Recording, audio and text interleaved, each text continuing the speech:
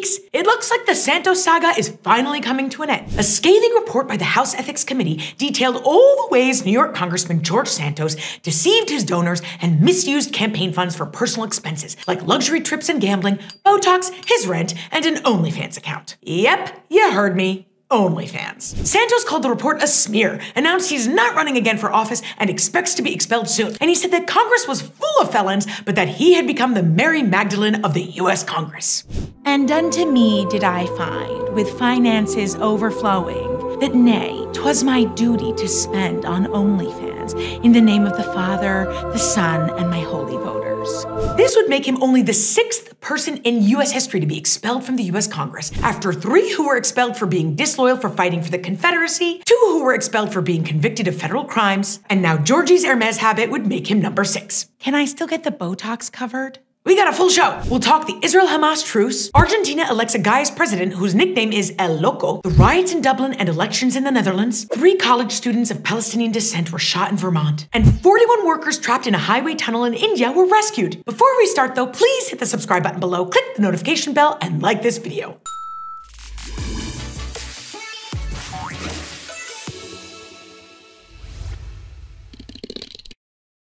Israel and Hamas came to a truce, which took effect on Friday, November 24th. They agreed to a 4-day pause in hostilities, which was extended for 2 days. In the first 4 days, 50 Israeli hostages, mostly women and young children, were released in exchange for 150 Palestinian prisoners. And then for every day the pause is extended, an additional 10 hostages are released for 30 Palestinian prisoners. In addition, 20 foreign hostages, most of whom were Thai workers, were released in a separate deal brokered with Bangkok. The Israeli hostages were not treated well under any circumstances.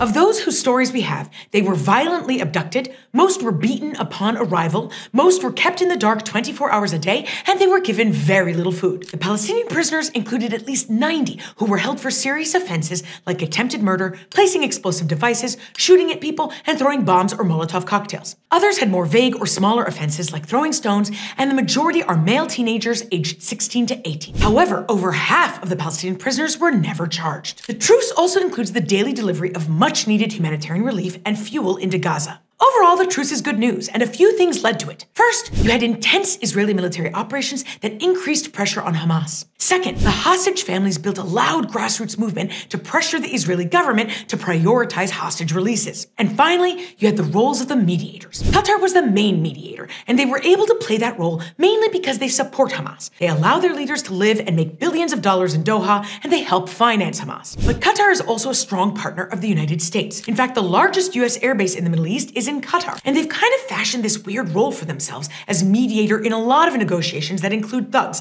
like Iran and the Taliban as well. So between Qatar, the US, and Egypt, this deal was able to be brokered and maintained. The question is, could this truce turn into a permanent ceasefire? Well, Netanyahu has promised the war would continue, but I asked you all on Instagram what you thought, and almost half of you thought it could turn into a longer-lasting deal. I don't believe we're headed for a permanent ceasefire right now, because Hamas still has a large number of hostages, and because Israel's military will need to go to Khan Yunis in the south of Gaza if it really wants to defeat Hamas. However, I do believe that Israel's planned effort to advance south will be delayed, and that their tactics might become more targeted. The US is clearly concerned about the civilian death toll and the damage and destruction to Gaza's buildings so far. And so they've told Israel they don't support them advancing to the south unless or until they've accounted for all displaced Palestinians in Gaza, which apparently Israel has been receptive to. On November 19th, Argentina elected Javier Milei as president, and his nickname is El Loco. Yep, don't look at me, I didn't come up with it. Milei was a musician turned TV personality who used to say crazy things on air, and then he was elected to Argentina's Congress in 2021 as a libertarian economist. And I don't want to judge, but he looks like Wolverine.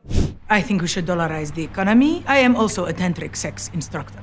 If only that were an exaggeration. But that doesn't really sum him up, because so much of what he says is so extreme. On one hand, he wants to improve Argentina's economy by replacing the peso with the dollar, which is probably a good idea. But then he also wants to cut off trade with Argentina's top trading partners, and he wants to legalize organ sales. I mean, what could go wrong? He carries around a chainsaw to convey his plan to slash funding by closing over a dozen government ministries and the central bank. He also wants to abolish public health, public education, and social welfare. And he has promised to abolish abortion, has portrayed the LGBTQ+ community as a menace to society, and he's a climate denier. So how did he win this election? Geek out with me.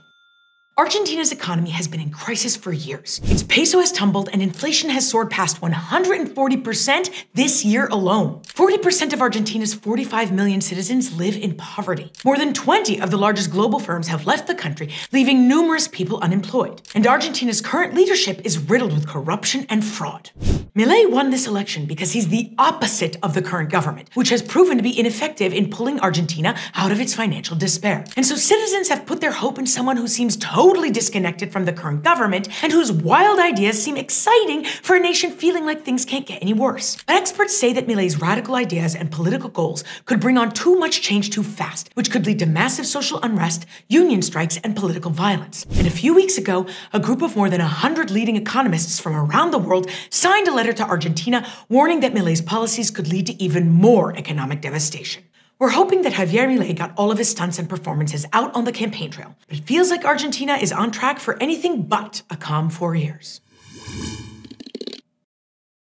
Recent events in Dublin and the Netherlands are highlighting a concerning anti-immigrant trend in Europe. In Dublin, 3 children and 2 adults were seriously injured in a knife attack outside of a primary school. The police never revealed the suspect's identity, but rumors spread that it was an immigrant. And so far-right agitators rallied people on social media in an anti-immigrant agenda, leading to 500 people who rioted in Ireland's worst rioting in decades. The riots left 7 vehicles torched and 13 properties and stores were attacked and damaged. The Prime Minister of Ireland quickly condemned the riots and said the nation had 2 attacks that day. First was on innocent children, and the second on society and the rule of law. Now, moving over to events in the Netherlands, the same week, a right-wing populist party won most of the seats in the national parliament, which means its leader, Geert Wilders, could become the next Dutch prime minister. He has a number of far-right policies, like he wants to end military support for Ukraine, and he supports removing Netherlands from the EU. But a strong feature of his campaign was its anti-Islam stance. He wants to ban the Quran and abolish mosques and Islamic schools in a country where 5% of the population is Muslim. Now, he's unlikely to be able to do this anyway, since the Dutch system of coalition government means he'll have to compromise, and it's not like he makes the laws alone. But between Dublin and the Netherlands, it's a sign you're seeing more and more anti-immigrant sentiment in Europe,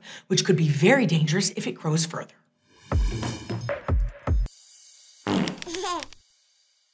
3 college students of Palestinian descent were shot in Vermont by their originally childhood friends who grew up in Ramallah in the West Bank. 2 are U.S. citizens and 1 is a legal resident, and they were visiting one of the students' grandmothers for Thanksgiving. They went out for a walk one evening around 6:30 p.m., and the shooter approached them as they walked by his apartment building. He said, "I've been waiting for you," and then shot each one of them. It hasn't been declared as a hate crime, but it might be, and the students' lawyers argue it is because they were speaking Arabic and 2 of them were wearing keffiyeh scarves when they were shot. They've arrested the suspect, and thankfully they all survived, but one of these students was shot in the spine and has lost movement in his legs. This story hit me hard for a few reasons. In part because I'm a professor and I don't know these students, but it feels like it could have been any one of mine. They went to Brown, Trinity, and Haverford, and according to their moms, they like to discuss math and history. One of them is an EMT and a track star. So basically, this guy shot a trio of friends who like to nerd out. It also hit me as a mother, thinking that you're sending your child abroad to study, somewhere that's typically safer than the West Bank. And then this murderous thug approaches your children and there's nothing you can do about it. And it also hit me because this is not who we are. People do everything to come here to study, especially those who believe in American values. And that's a strength of the United States, and it works to our advantage. And so when a criminal does something like this, it undermines our country and our reputation. So for hurting these young men this way, and making the US look like some kind of hateful banana republic, the guy who shot these students is on my shit list this week.